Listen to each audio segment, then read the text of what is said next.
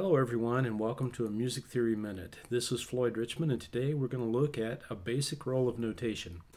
The modern piano has 88 notes. Electronic instruments may have as many as 120.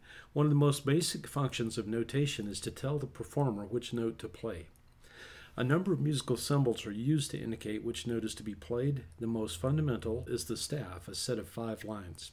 Another fundamental symbol is that of a note, which represents a single sound or pitch. Each note of the piano or any instrument is indicated by a note in a specific location on a staff.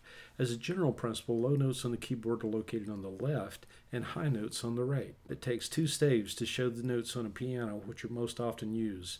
Piano players usually play the higher notes in the top staff with their right hand and the lower notes in the lower staff with their left hand. Clef signs are used to indicate the position of notes within the staff. The treble clef is also known as the G clef, and it shows the position of the note G. The bass clef, or F clef, shows the position of F. When the staves are used together, they're called the grand staff. The clefs above cover most musical uses, but the C clef shown below are occasionally used.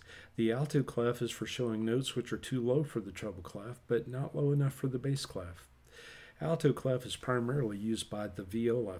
The tenor is for notes lower than alto, but not low enough for the bass clef.